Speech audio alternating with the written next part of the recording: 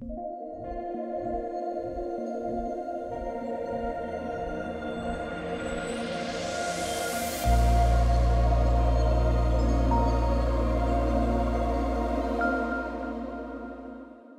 would you say is the number one moral pitfall that besets philosophers and Christian apologists? Would you say that it's pride?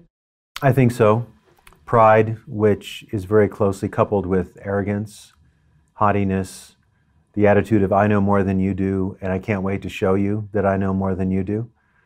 But I've noticed a kind of like comparison that apologists, not only apologists, but philosophers, what you're doing is when you go into a room, you listen to a paper, or your first interaction. I noticed that I did this yesterday.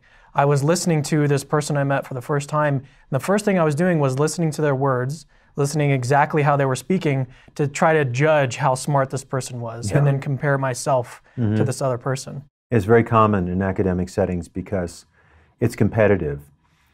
Now, I think we can be competitive in terms of trying to outdo each other in love and good deeds, but that should never be something that is arrogant.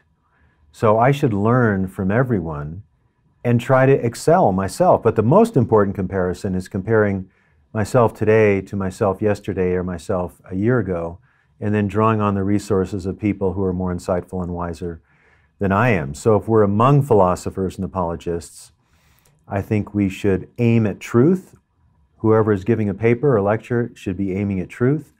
I may receive all kinds of truth. There may be some things I consider to be wrong, and I may or may not bring that up. But when we're talking to unbelievers, as part of the apologetic and evangelistic mission of the church, it's not a game. It's not one-upmanship. And sometimes you have to pull back when you could destroy a claim that someone made.